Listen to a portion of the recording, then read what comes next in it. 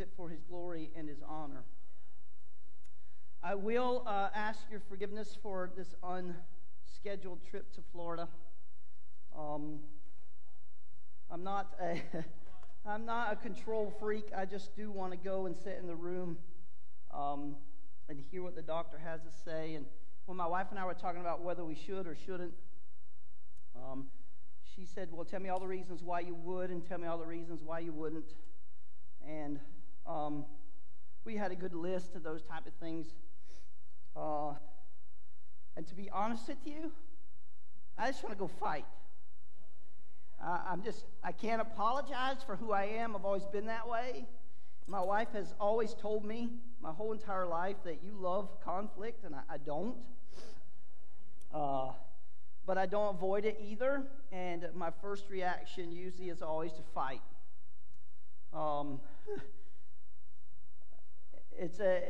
It's one of those things. I just want to go punch the devil in the face, and I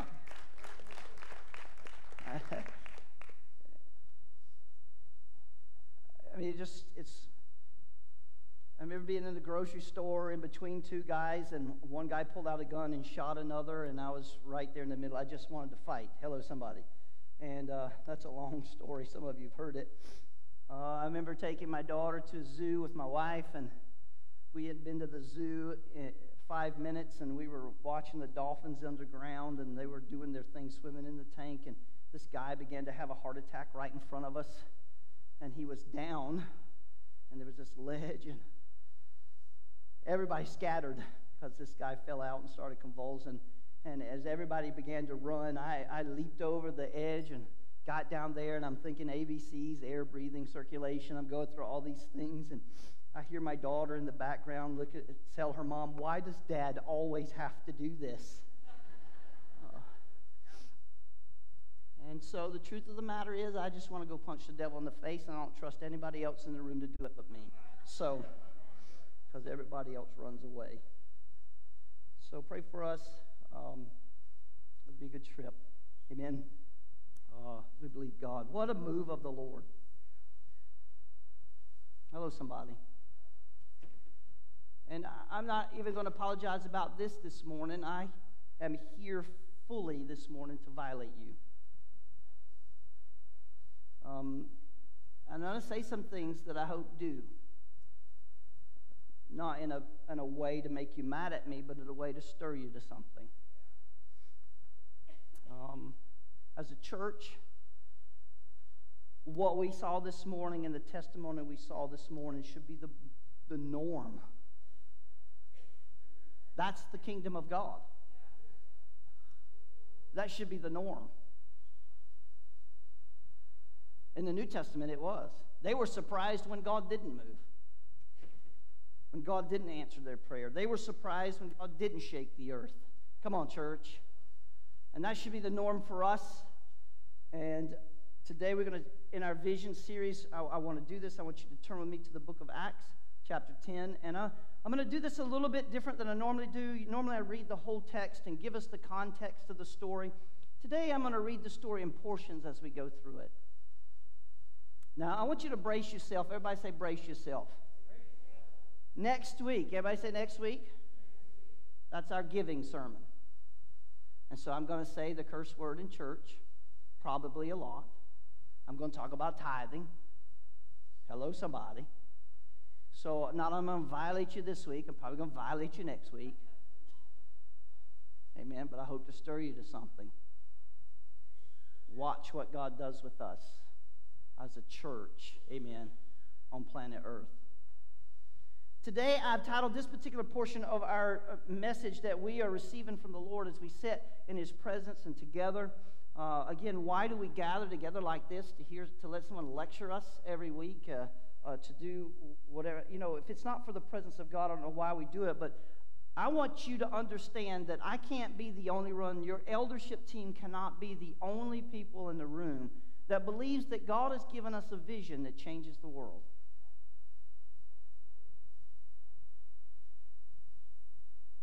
Not a vision that just changes Centerville or the surrounding cities or St. Joe County or Michigan or the United States of America. God has given us a vision that changes the world. as we speak, we have a team getting ready to get on a plane and go change a certain area of a certain nation. In a couple of weeks, we're going to send some young people, and they're going to change the world. In June, we're going to go to Brazil, and we're going to change some things. It's happening. Change seems to always happen. God has given, and I really am tired of apologizing for the greatness of the vision. Because here's the deal. If we don't ever attach ourselves to something that's greater than who we are, we'll never need God to get it done. And this church needs God. And I want us to always be in need of God.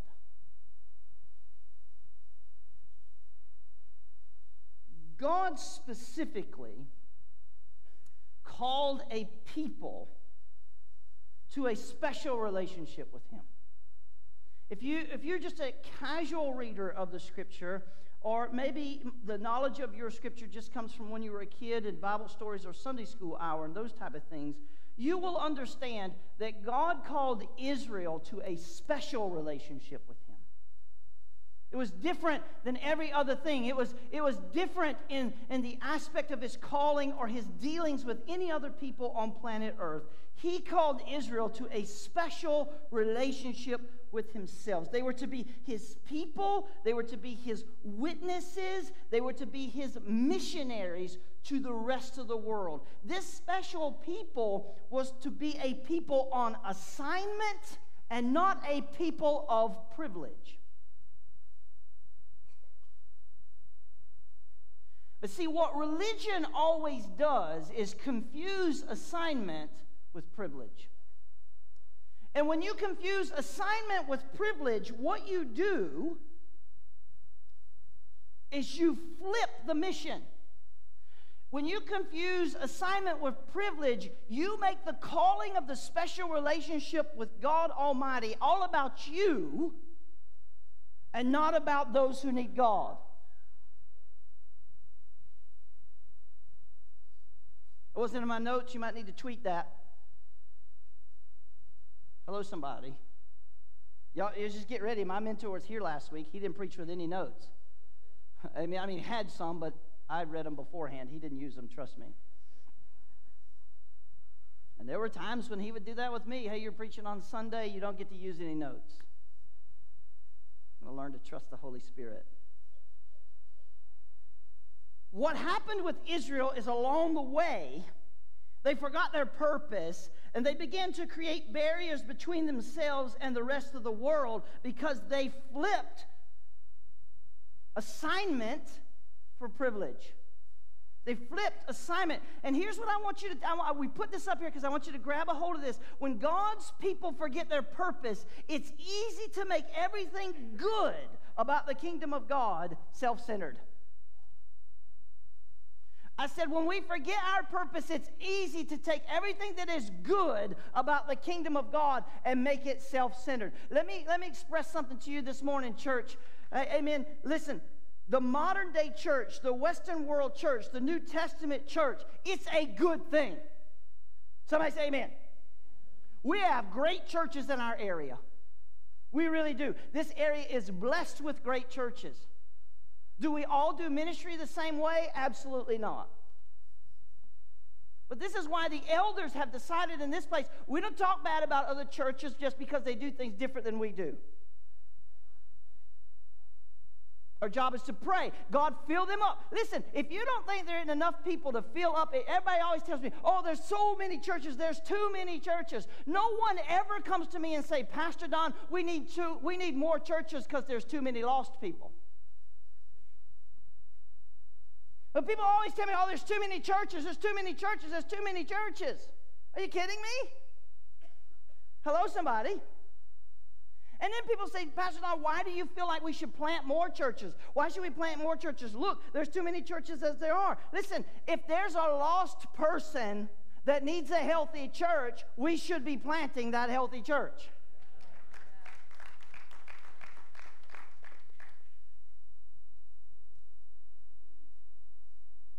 When God's people forget their purpose, it's easy to make everything good about the kingdom of God self-centered. It's easy to make everything about FFM, about me, about you, about us.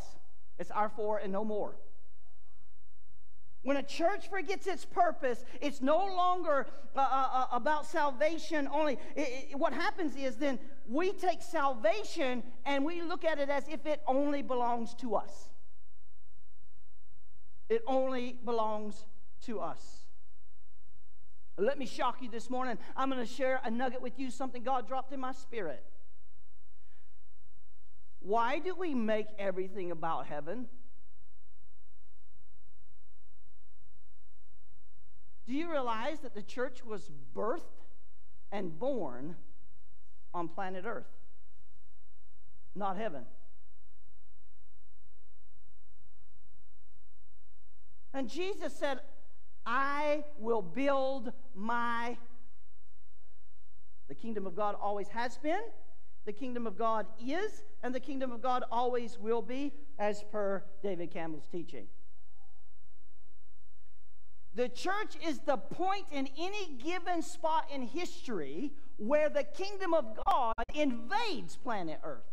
That's why you and I are not building the kingdom of God. It already is established. We are co-laborers with Christ in building. Some of y'all are with me today. Some of y'all are just, I don't know, maybe you're still a little drunk on the Holy Ghost.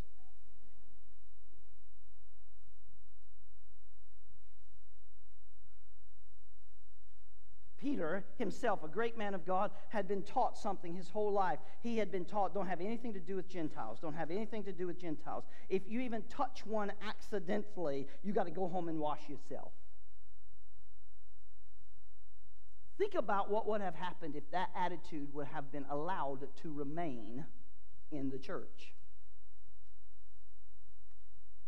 See, God's got something to do here, because one of his main guys, who's a co-laborer with Christ, who's helping him build the church, has got this attitude that he can't have anything to do with Gentiles.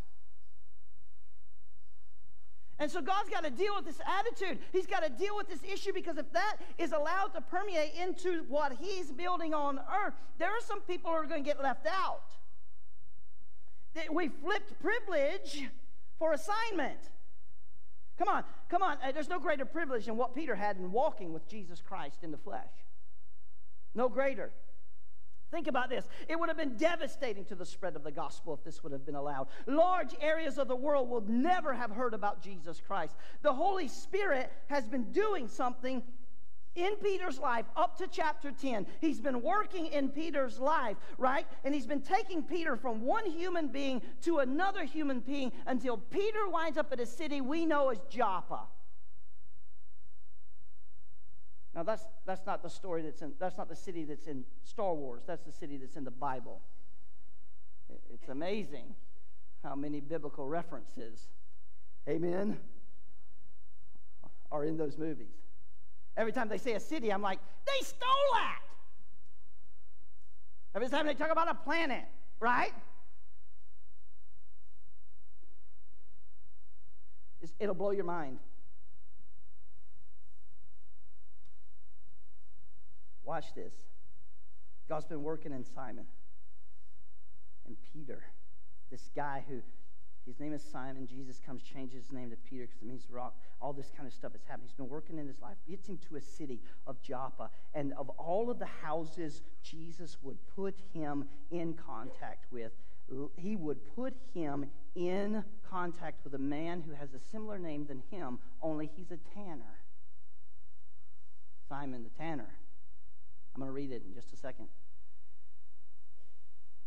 Guess what Simon does? He touches dead things. That's his job, touching dead things. Peter can't do that because he's a Jew. Can't touch dead things. It'll make me unholy. It'll make me impure, right? And now God has brought me to a place to violate me. God has brought me to a place to where I'm conflicted about what's really going on. The very fact that Peter was willing to stay in the house of Simon the tanner proves that God gradually is moving Peter away from his man-made legalistic attitude. And here's what I think is so cool about this. The very moment God is drawing Peter away from his prejudices, God is also drawing another man to himself by using Peter.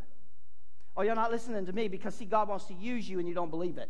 God wants to use you and you don't believe it. It's not about Pastor Don. Amen. It's not about the eldership team. It's about Firm Foundation Ministries being called into a special relationship with God, and such a special relationship that we don't have the option, amen, to turn assignment into privilege.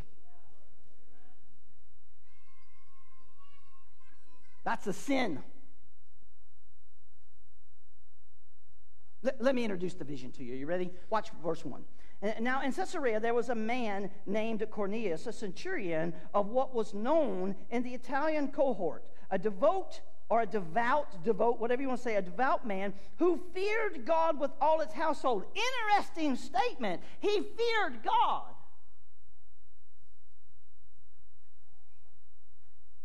He gave alms generously. Next week we're going to talk about, hello somebody. He gave alms generously to people and prayed continually to God.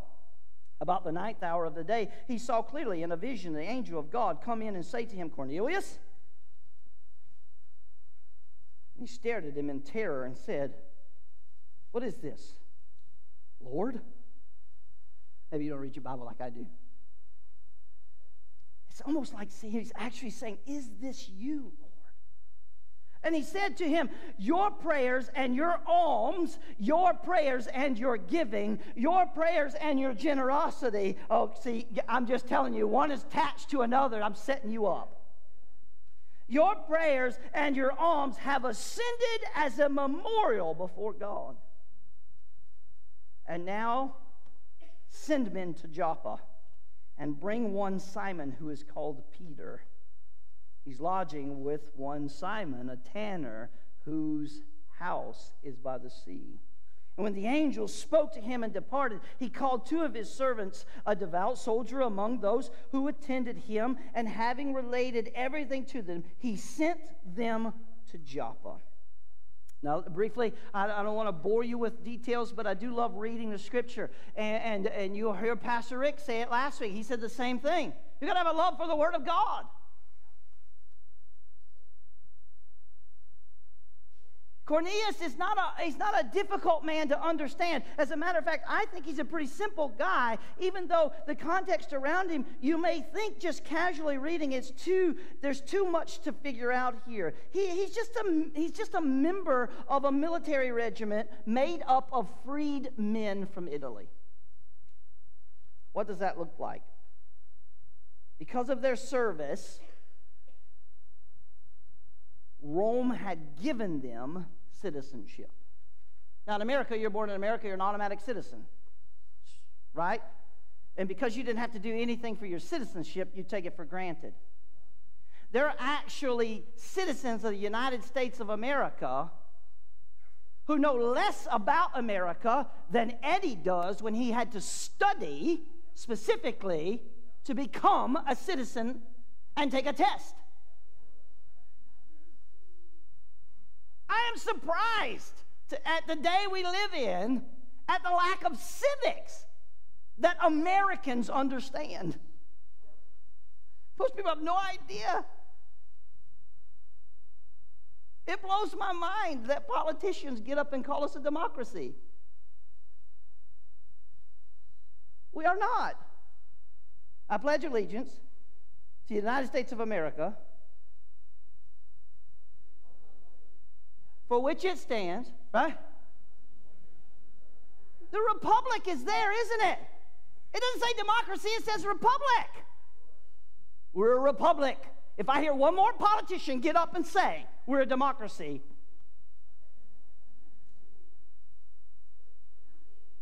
it doesn't mean we aren't democratic.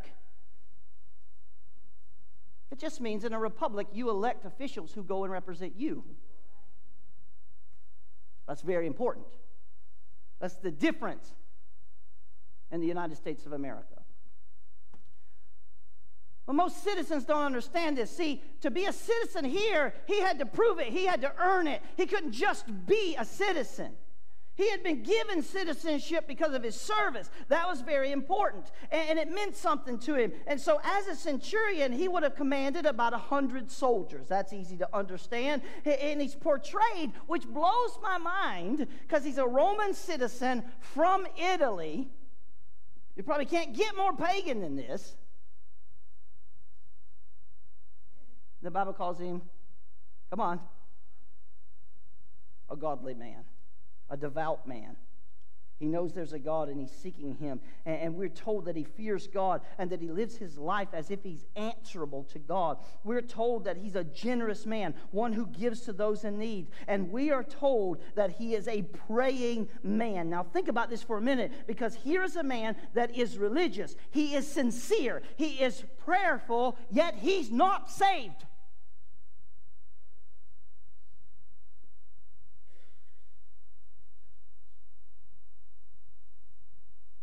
And so many people today in the world that we live in that think that all you need in order to make it to heaven is to be religious, to be sincere, to be moral. I got news for you. Jesus Christ is the way, the truth, and the life. And no man comes to the Father except through him. Your religion will not get you to heaven. The Bible says that even our greatest efforts are as filthy rags.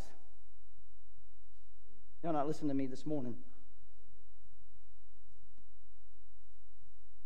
Cornelius is a man who feared God, but he's not saved. In the society that you and I live in, especially in this culture that you and I live in, I tell this to people all the time. The difference is, in this particular area, I'm always amazed at the heritage of church in people's lives.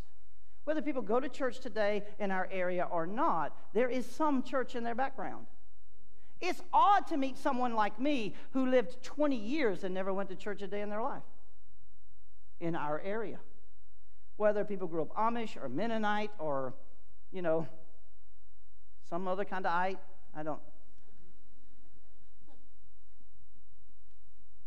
There is this heritage of church inside of our lives in this area, whether people have continued on in it just because that's what we do, or people have outright grown up and left home and just rejected that and left it altogether. It's still that in our area there is this religious idea of those things. Cornelius' position points out clearly that one can have all of these things and still be lost. And so an angel appears to him and tells him, listen, send down to Joppa. There's a man there. He's a little wild. He's a little crazy. You won't mistake him for anybody else. They didn't give him a Facebook picture. Hey, come on. How many times have someone told you, hey, do you know this person? I don't know this person. They're trying to explain this person to you, and you can't picture them in your mind. And all you do is go to Facebook, type in their name, and their picture comes up, and you go, oh, yeah, there they are. I know that person. Nah, that didn't happen. There's no picture of Peter. If there was, it probably, amen. He says, there's a man named Peter. There's probably a lot of people named Peter. He's staying in the house of Simon. You'll know him. You'll know him. You'll know him. And I think his story, Cornelius' story, shares some light on a question for you and me as family members of this ministry. Now, again, this is our vision series, and so I'm speaking to us. What about the person who has never heard about Jesus Christ? What about the person who has lived up to the light that they have received, but has never heard about Jesus Christ? What happens to that person? What happens to Cornelius? You see, when he was obedient to the light he had, God saw to it that he received more light. I believe that it is safe to say that any person anywhere in the world who sincerely wants to be right with God, who is sincerely searching for the truth, can find it. God has ways you and I know nothing about of getting his words to those people who are truly seeking him. My wife's testimony, and if any of you haven't heard it, you should listen to it, is a testimony about how God himself sovereignly, when she was 3 years old, moved her from Thailand all the way to the United States of America, and then worked for over 20 years to bring her to the spot where he would introduce himself to. If you don't think God will move you halfway around the earth and work for years to introduce himself to you, you don't know who he is. Because, see, to God, 20 years is nothing. God has ways that you and I have no idea about. We just think that someone, you know what I'm saying, has got to do what we think religiously has to do in order for them to know God. Listen, here's people ask me this all the time. People ask, can the lost be saved if they did not hear the gospel? It's a great question. I have a better question for Firm Foundation Ministries. Can we be saved if we don't deliver the gospel? The first question is a major on the minors. The first question gives me the ability to throw away my responsibility. The first question says, I have privilege above assignment. It's not my fault that those people didn't hear the gospel. I heard the gospel. The last question flips assignment above privilege. How can we be saved? Now, you hear me with your good ears, because I'm not doubting your salvation. I know that the cross of Jesus Christ and his shed blood is a finished work, and we don't need to add anything to it. But what I am saying to people who love Jesus, we are to love what Jesus loves. And Jesus loved the lost. And that we ought to have a passion for what he had a passion for. We should have a passion for preaching the gospel. And we should say, I intend to answer the first question with my assignment, not avoid it with my privilege. I like the last question better than the first one, when people always ask me that. And usually when people ask me that, it's not non-believers, it's believers themselves. What about that person in the jungles? You know there are unreached people group on planet Earth? Do you know there literally are people on planet Earth that have never been contacted by outside world, and the outside world has literally made it illegal to go contact them, because if we do, we're probably going to kill them with our diseases. You can see this. There are people. How do they find God? How do they find God? Don't miss the point of the question with our self-centeredness, church. Let me introduce the vision. Go to Joppa. Now let me inspire the vision. Watch verse 9. The next day, as they were on the journey and approached the city, Peter went up on the housetop about the 6th hour to pray, and he became hungry and wanted something to eat. But while they were preparing it, he fell into a trance. Now, I don't know. You can receive that how you want to. And in this, he saw the heavens open and something like a great sheet descending, being let down by its four corners upon the earth. And in it were all kinds of animals and reptiles and birds of the air. And there came a voice to him, Peter, "Rise, Peter, kill and eat." But Peter said, "By no means, Lord. For I have never eaten anything that is common or unclean." And the voice came to him again a second time, "What God has made clean, do not call common." This happened 3 times, and the thing was taken up at once to heaven. Here's this vision of the sheet being lowered from heaven with several kinds of animals. Some considered it to be clean, some considered of the animals to be unclean. And have you ever, I don't know about you, but have you ever wondered why Peter was horrified over this picture? Have you ever wondered why Peter had an issue at the thought of killing and eating unclean animals?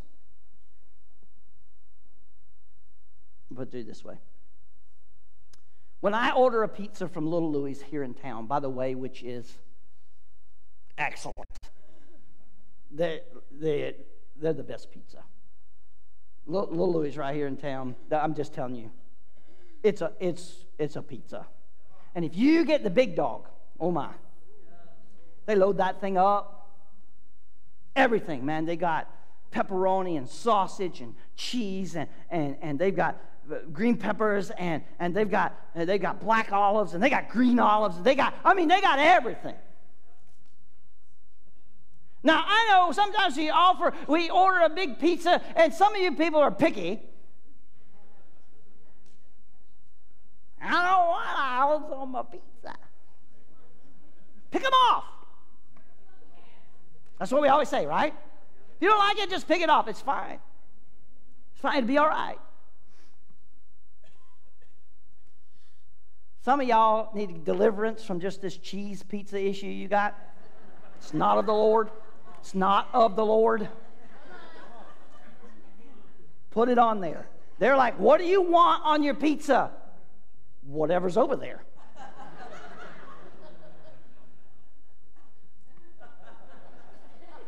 Put it on there. Put it in the oven. And I'm going to eat it. I don't like olives. Pick them off. Stop your whining. Here's what we need to understand. Why didn't Peter just do that? I can't eat those unclean animals. It's against the Levitical law. It violates Deuteronomy. Hello, somebody. It violates the dietary law. I can't do that. I'm a Jew. I cannot eat those things. Well, just pick them off. Separate out the clean and the unclean. See, but for a Jew, what happened is once it got mingled, everything was unclean. And I just want to violate you this morning. I'm sorry about you not liking olives. When they cook olives on a pizza, you can pick it off if you want to. It still tastes like olives. Because the juices are all in there.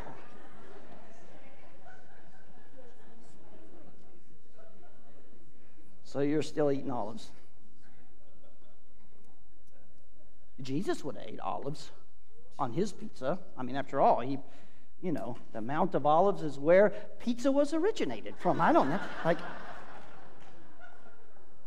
don't know what happened. This is not my notes. Peter's upbringing says, I can't do it, I can't do it, I can't do it, I can't do it, I can't do it. His response to God's command was, not so, Lord. Not going to do it. I've been a good boy.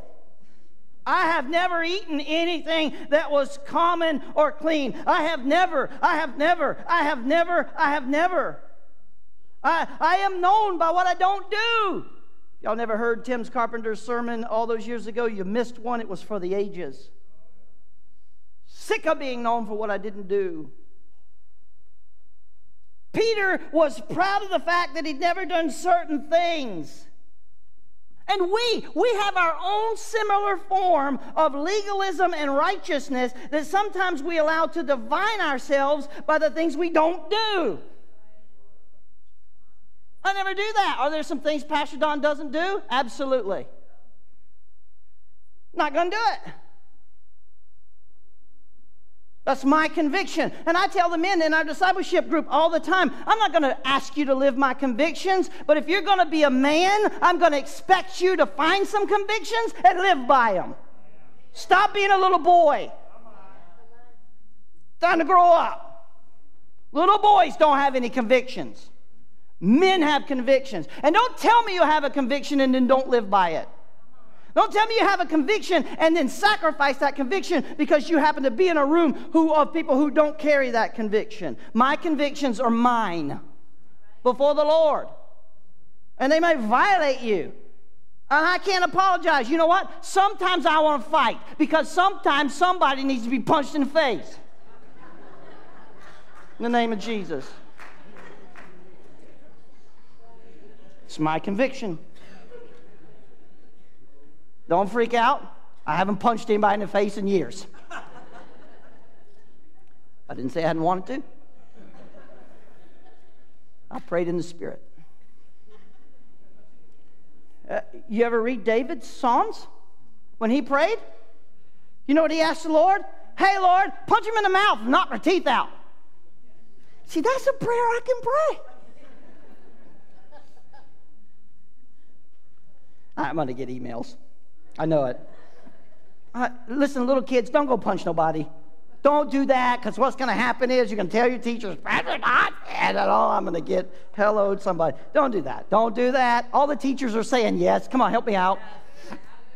All right, Pastor Don did not give. I said I wanted to, but then I prayed in the Spirit.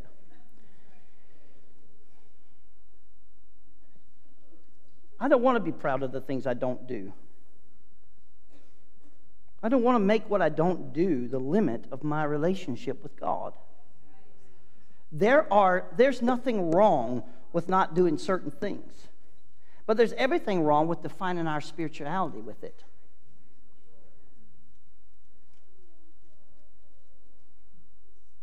We heard Pastor Rick joke last week. I don't know if you heard it. He said, I don't cuss, I don't drink, I don't smoke, and I don't chew, and I don't run with those who do. Hello, somebody? I said that different to the intern boys last year. I was like, look, man, you can't hang out with girls who drink, smoke, and chew.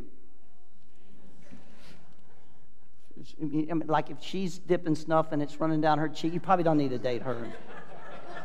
Probably not good. Let me tell you something. The church, the lost world is not impressed by what we don't do. They are not.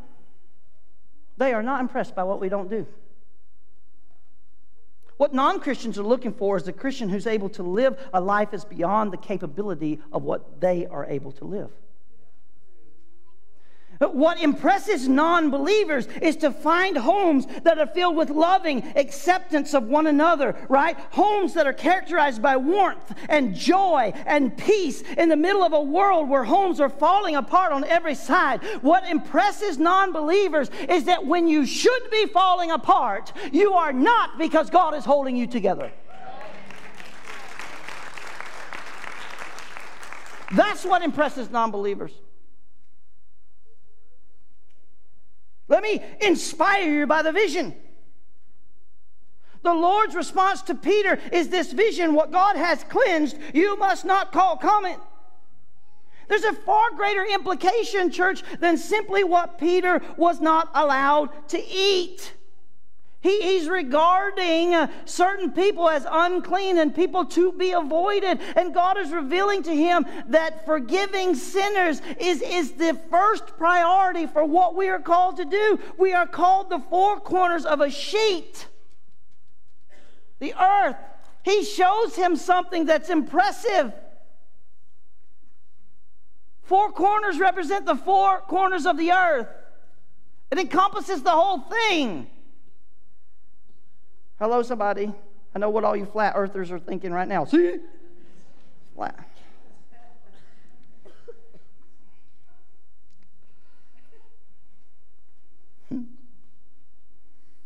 You have no idea the things that go through my mind when I'm writing a sermon. You have no idea. All right, I'm moving along because I want to be done here in a minute. The sheet's contents indicate millions of people that made up Peter's world. And I wonder if when the Lord was showing him this vision, that if Peter remembered back at Matthew chapter 7, verse 17 through 23, I'll read it to you. When he had entered a house away from the crowd, his disciples asked him concerning the parable, and he said to them, "Are you thus without understanding also? Do you not perceive that whatever enters a man from the outside cannot defile him, because it does not enter his heart but his stomach, and is eliminated, thus purifying all foods?" And he said, "What comes out of a man, that defiles a man. For from within, out of the heart of men, proceeds evil thoughts, adulteries, fornications, murders, thefts, covetousness, wickedness, deceit, lewdness, an evil eye, blasphemy, pride, and foolishness. All these evils come from within and defile a man." I wonder if when this sheet is there before Peter and the Lord says to Peter, "Do not call what I have called clean common," I wonder if his mind goes back to that conversation with Jesus when Jesus says, "Don't you get it? You're so religious. You're worried about your privilege. You worried about getting dirty. You worried about your privilege getting violated. You're forgetting your assignment. I love it. And so Peter tells Cornelius, verse 28, it's so cool, right? Being near pagans is not the problem. Being like pagans is the problem. Uh-oh. I said being near pagans is not the problem. Being like pagans is the problem.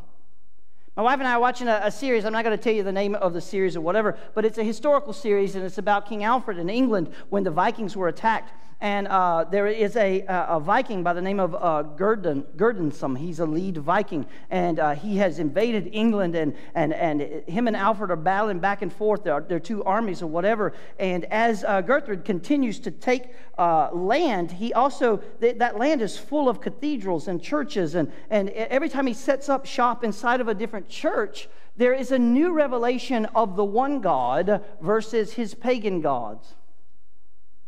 And he wears Thor's hammer, and he has all of these pagan gods that belong to him. But he keeps hearing the message of this one God, this one God, this one God, this one God. And over and over and over throughout the whole film, you see him asking a lot of questions. And pretty soon, the truth of the matter is, Guthrum comes to give his heart and life to Christ and get baptized and then take Alfred's side. It's a great story. It's a historical moment. It actually happened. We were looking it up on Wikipedia. All of it happened, and his name gets changed and all these things. Why? Because he came in contact with an enemy who was so committed to his God that even his enemy was using everything he could to witness to him about the one living God, King Alfred. It's a great story because Alfred and the rest of the priests were not worried about being unclean with the Vikings. They were every opportunity, even if it cost them their life. They would still share God. Peter says to Cornelius,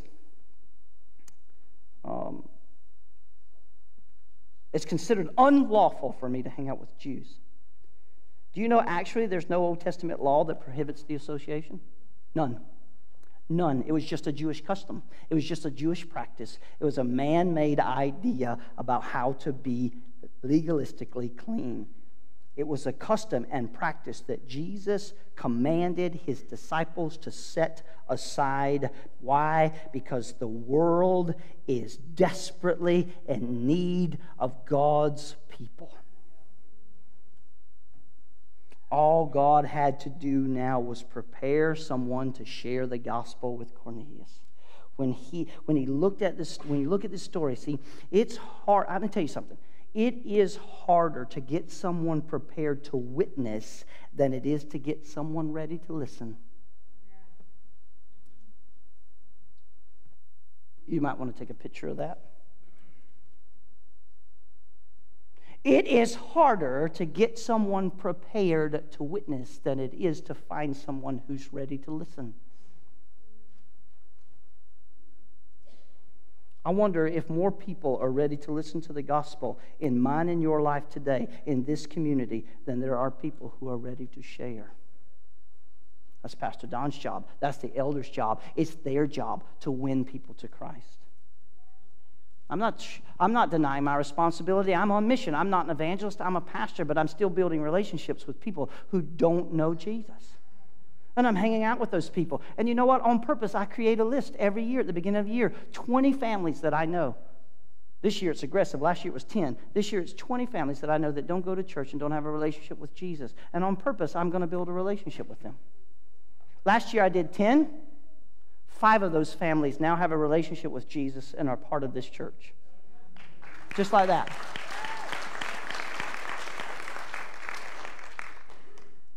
Where's your list? Why is that? Come on. Where's your list? Who do you know?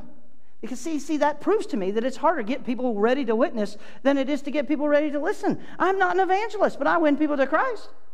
Come on. Let me give you the interpretation of the vision so we can go home. The vision left Peter wondering what in the world God was trying to tell him. Watch verse 17 here. It's so good. Now, while Peter was inwardly perplexed as to what the vision that had seen that might mean, behold, the men who were set by Cornelius, having made inquiry for Simon's house, stood at the gate and called out, asked where Simon, who was called Peter, was lodging there. And while Peter was pondering the vision, the Spirit said to him, behold, 3 men are looking for you. Rise and go down and accompany them without hesitation, for I've sent them. And Peter went down to the men and said, I am the one you are looking for.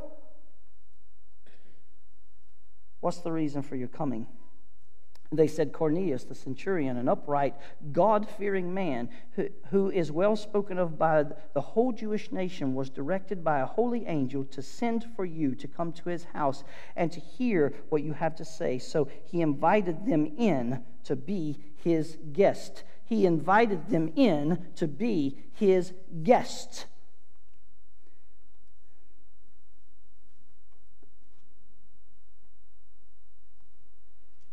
Note how perfectly God dovetails the working in Cornelius' life to working in Peter's life. See, you think that just because you're a Christian that God is done working on you. But you know what? I have learned more about my personal relationship with God by teaching others to have a personal relationship with God than I ever have sitting in rooms reading a book. Watch this. While Peter was praying and seeing a vision, men from Cornelius were approaching the city. While Peter was still confused about the meaning of what he's seeing, they're arriving. While Peter was still thinking about the vision, the Spirit says, they're here. Don't hesitate. And when Peter went down and introduces himself, they explained to him that why they were here. And it's important that Peter invite these men into the house where they must have shared a meal and spent the night together. Oh boy. It's obvious to me that barriers are coming down. Now, I'm going to need you to pay attention in the last minute or two here, because this is very important to why I'm saying what I'm saying today. When the Lord shows us some new truths, He always gives us an opportunity to act on what we've learned.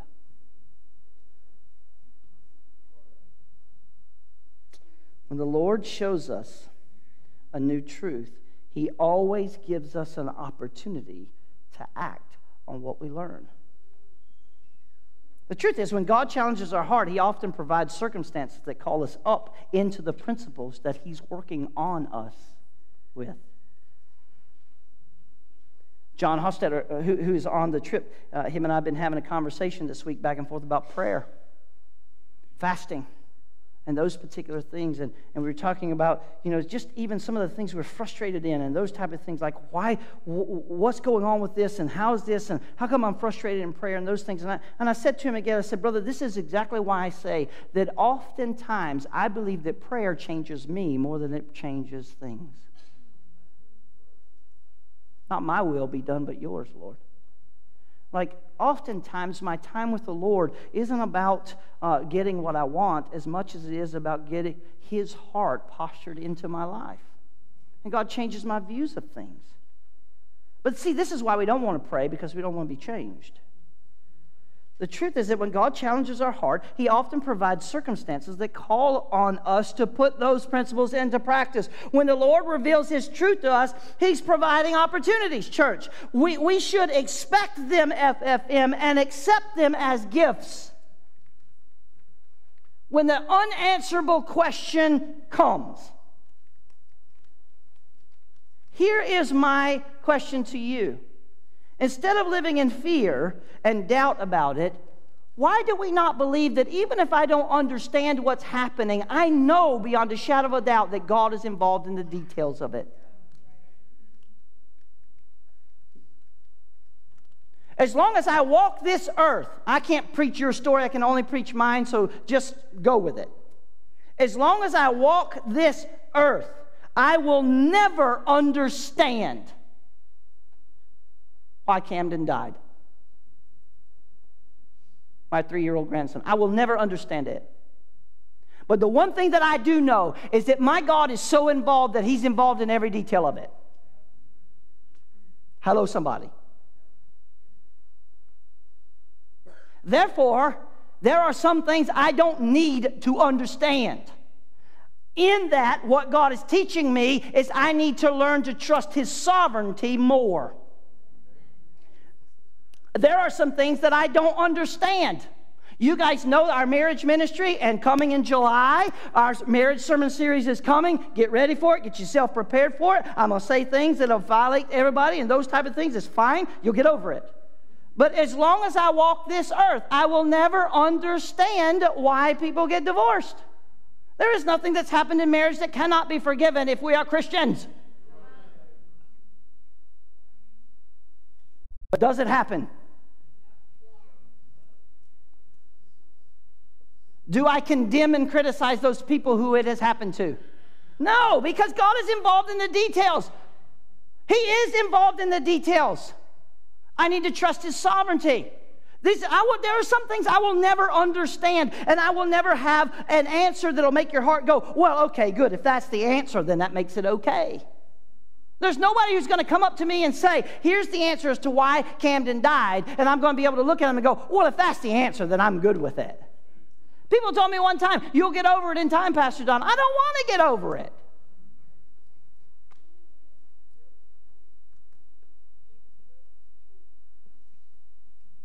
I want to be healed by it. I want to trust God more through it. I don't want to act like it never happened. It doesn't rob my joy. I'm learning to trust God's sovereignty. And Camden, like an arrow, is still being released from the bow of God. It's God's business, not mine. We should accept them as gifts. What is God doing? He's involved in the details. I don't understand it. I will never understand it. My job is to pray and trust God. Pray and trust God. Pray and trust God. There are times, like Johnny Blake told us from England as a group of men, there are times when you've got to close the door, climb the mountain, and pray.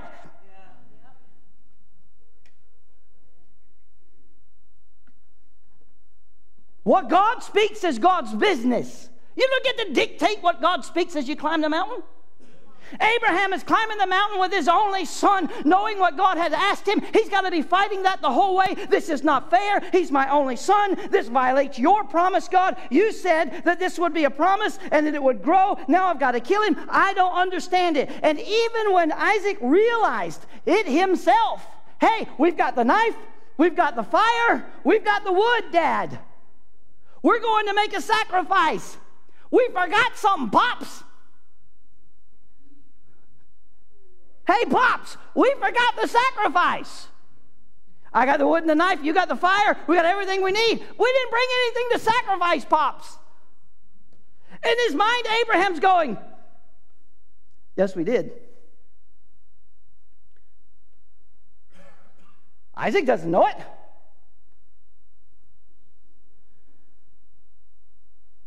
Where's the sacrifice, Dad?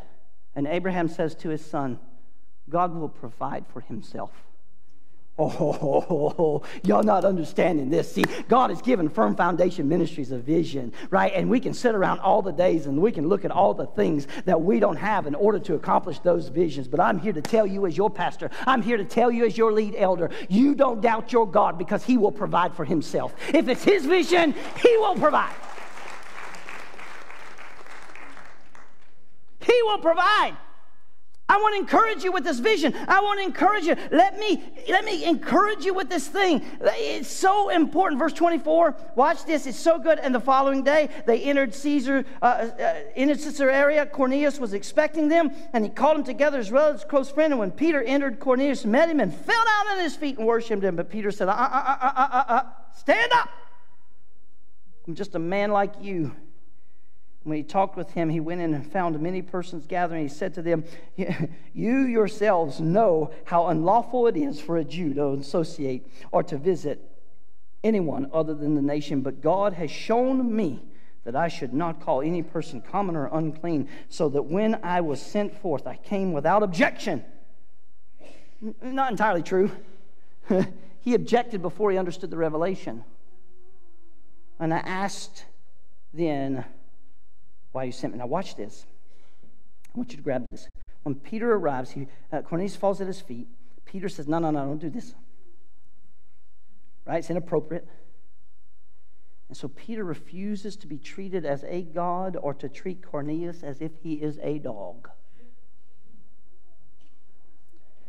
First, I want you to understand that it was prayer, focusing on God, on the part of both Peter and Cornelius, that made them receptive to God's leading. In the Western world, prayer is the thing that lacks the most in the church. I cannot tell you, I can tell you, and I'm going to say this, and I'm going to say this because this is my experience, not yours, but 100% of the time, those people who have come up to me and says, Pastor Don, I'm called to intercessory prayer, are the people who give up on prayer the most. They'll be the people when I look around aren't at the prayer meeting. We're all called to intercessory prayer. You don't get to use that as some way to shuck another responsibility. Oh, it got quiet. Let's see, the amen or oh me right there. We celebrated the moving of God because a group of people were committed to praying for one thing. We've been praying for a year. We've been praying for a year on Tuesdays, just praying, just praying, just praying. I'm just telling you right now, there are some times in prayer on Tuesday mornings when I think I'm going to have to get the defibrillator out for Mr. Tim Hall. Because he's going to town. I'm like, Lord, don't let that old man die during the prayer meeting. But I guess that's a good way to go. You keep praying, Mr. Hall.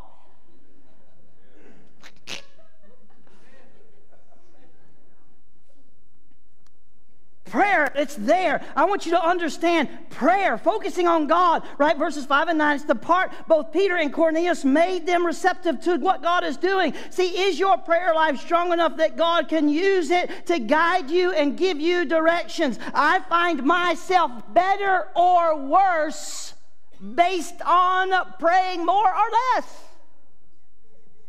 You know why I'm going to Florida? Because I want to sit in that room and pray. It's my prayers that are going to punch the devil in the face. The church kind of frowns on me doing it physically. Although Doug was with me one night when we confronted a husband who had hit his wife, and I threatened him pretty good. And Doug said, "Oh, you can't do that, Pastor Don." I said, "You shush, I'm dealing with him. You hit her one more time. And I'm not going to give you a chance to hit me. I'm just going to deck you. Don't hit her. She's God's daughter.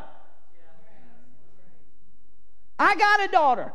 My son-in-law hits my daughter. I ain't asking any questions. Well, I'll take whatever punishment the elders give me. He's going to have a dotted eye. And I told him as much. Preacher, no preacher.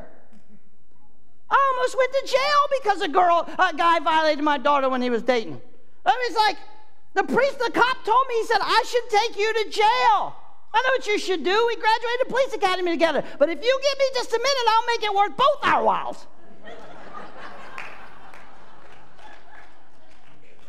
Preacher, he said, you're a pastor. I ain't got pastor's hat on. I got daddy's hat on. Now I've gotten older and wiser. Somebody say, thank God. But I hadn't got less Pentecostal, and I do like laying hands on people, so some of y'all get that later. Get all violated. I'm going to get so many emails. They're going to be so fun. I'm going to sit on a plane, and I'm just going to laugh. Be hilarious. I find myself better or worse when I pray more or less. I'm not a violent man. Please don't walk away from here and see that. I'm just saying, now I let my prayers do the punching. Come on. Come on. Come on. This is us, church. The Bible says that the kingdom of God suffereth violence, but the violent take it by. Are you praying? Are you punching the devil in the mouth? When the devil's after your kids, are you punching him in the mouth? Come on. When the devil's after your marriage, are you punching him in the mouth? When the devil's after your health, are you punching him in the mouth? No, you're not. No, you're not. No, you're not, because you're whining. You're not praying. Push that plate away. Push that food away. Declare a fast. Isaiah says, has this not the fast that I have declared to break the chains of the assignments of the pits of hell? Am I not after the enemy? Jesus said, I'll build my church and the gates of hell shall not prevail against it. That means the body of Christ should be on the move. We should be the aggressors. Sit around and let the devil steal our church, steal our ministry, steal our families, steal our kids. Regardless of what we see, we should go to prayer. It works with mathematical precision. Secondly, the vision that changed the world began by changing one man. Peter's attitude was changed, although he was still a little rough around the edges, and that's all right. A man who's not roughed around the edges is a man that I am curiously apprehensive about. I'm just going to tell you. I love the Lord Jesus Christ with all my heart. And Pastor Rick was right. I was born jumping into the Spirit. I haven't changed. I love Jesus, but I'm still rough. Hello, somebody. Ask my wife. She'll tell you. She just look at me sometimes and go, right now you need some Jesus. And she is right. Come here, Anne Renee.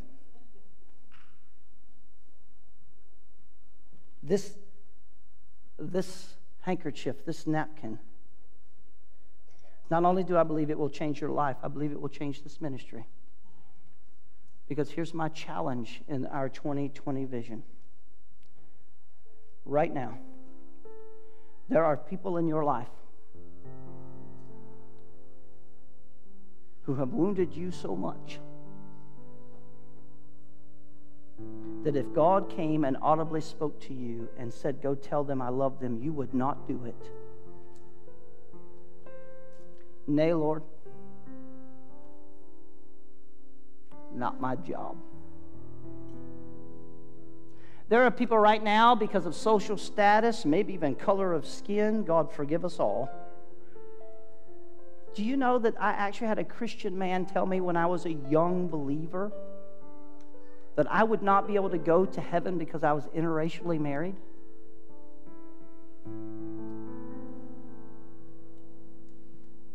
That was said to me.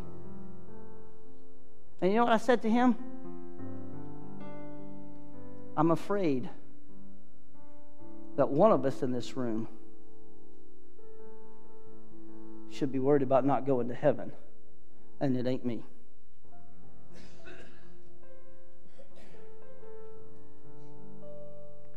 There are two races on planet Earth. Two. Those who are God's people and saved, and those who are not. You had better forgive your prejudices against people that are different color than you. You better do it.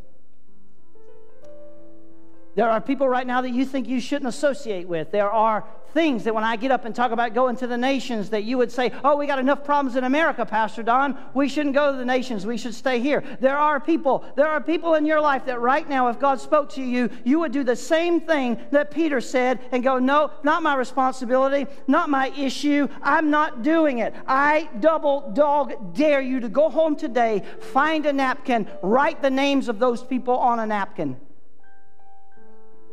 Write the nations of those people. Write those people on this napkin that you would not tell about the love of Jesus Christ. And I promise you, it will change your life. Because God will speak to you and say, what I have made clean, do not call unclean. Hey, I'm with you, okay? I don't have unforgiveness for anybody. Are there people that I don't want to go on vacation with? Yeah. But at the same time, if God tells me, hello somebody, I dare you do it. I dare you do it. Maybe there's a preacher in your life who hurt you. Maybe there's a person in your life who violated you. Maybe there's someone who abused you. Maybe there's someone who threw you away. Maybe there's people you don't think are deserving of the love of God. I want you to write them. I want you to write them down. I want you to write them down. Why don't we write some nations that we don't think are worthy of the love of God, like maybe some Muslim nations? Why should we tell them Jesus loves us, loves them? They want to kill us. They chant death to America. Why should we do that? So they'll stop chanting death to America. I've met some converted Muslims. I've gone to a meeting where they only speak Farsi. I've gone to a meeting where the church full of Muslims, asylum seekers, and this redneck American preached the gospel to Iranian Muslims. Y'all know Iran and America don't get along? Y'all probably didn't know that.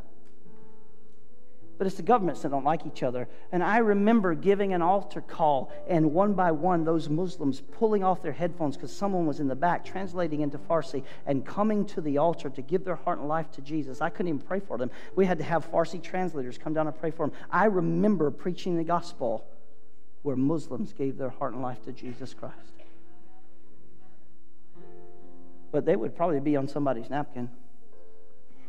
See, you need to remove your politics and you need to reinvigorate your relationship with Jesus Christ. Man, it's so quiet. The problem is that we can't just be selective about those who are willing to share the gospel with. We can't. God said, no. Don't do it. Finally, don't forget that when God shows us some new truth, He will give us an opportunity to act on what we have learned. Will you stand with me? Now,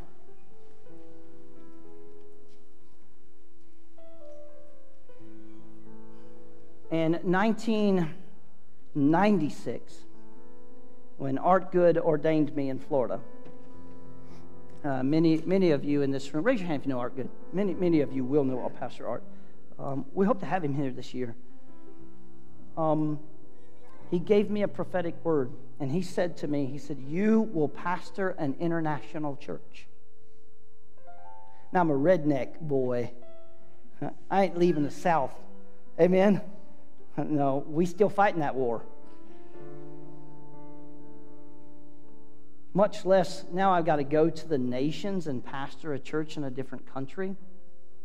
But over the years, God gave me a vision, and I would have dreams, and I would see this place as it is right now. And you can ask my wife, because you know she won't lie to you. I would wake up and I would tell her about what I'd seen. And I said, I see people of color. I see people of different nationalities. I see people, and I had forgotten those dreams until one year, Marissa King and Ann Renee did Advent for us, and we did Christmas around the world during Advent. And we found out and discovered something we had not paid attention to, that at that time there was about some 14 different nations represented in our little bitty church.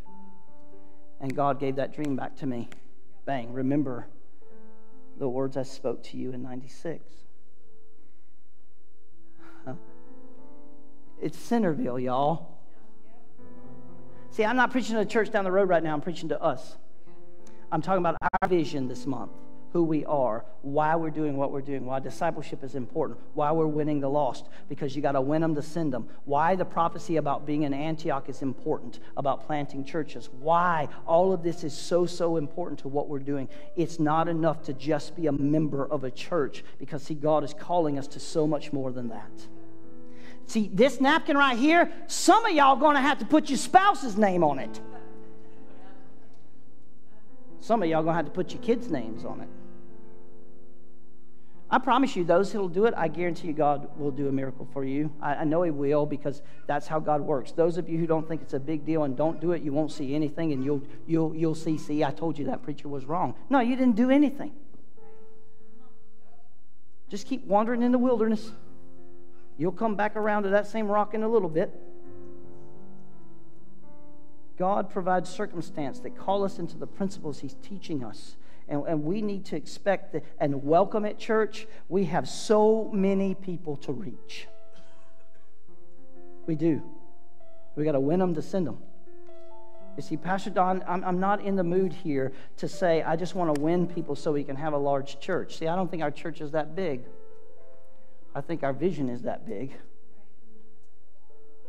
Because everyone we win, we are looking at, do we send them or do they replace somebody else we're sending? Come on.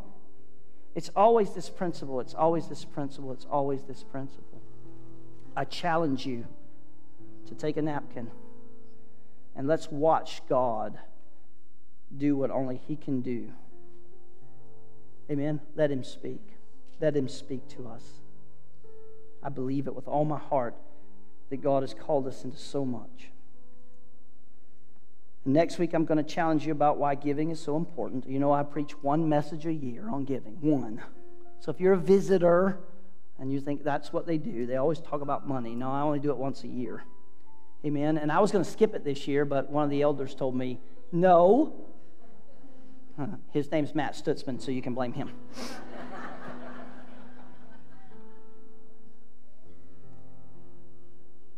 As an act of solidarity, again, will you grab the hand of the person next to you because we're in this together? Jesus, we committed to this napkin, this sheet. Forgive us, Lord, for calling unclean what you have decided to call clean. Forgive us, Lord, for not believing, God, in the mission. God, forgive us for the times when we have Lord, let privilege override assignment. Help us, God, to be a people who say, thank God for my salvation and that I'm going to heaven. But help us to be a people who are not just satisfied with going to heaven. The church was born on earth because you have a work to do here. Help us to be agents of the kingdom, ambassadors with embassies to work out of. God, as we write names on these napkins and we fold them up and we pray over them, will you do what only you can do with those relationships? Will you do what only you can do with those wounds and those miracles? God, would you do what only you can do with those prejudices? And God, we pray that our church would be like a net cast out into the ocean that is indiscriminate about the fish that it catches.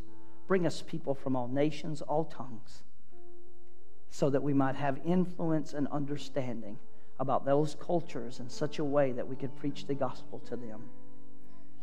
Lord, we pray these things as we embrace your vision, as we renew our vision to who you are. We pray it in Jesus' name. And everyone said, Amen. Amen. Come on, give the Lord a hand of praise.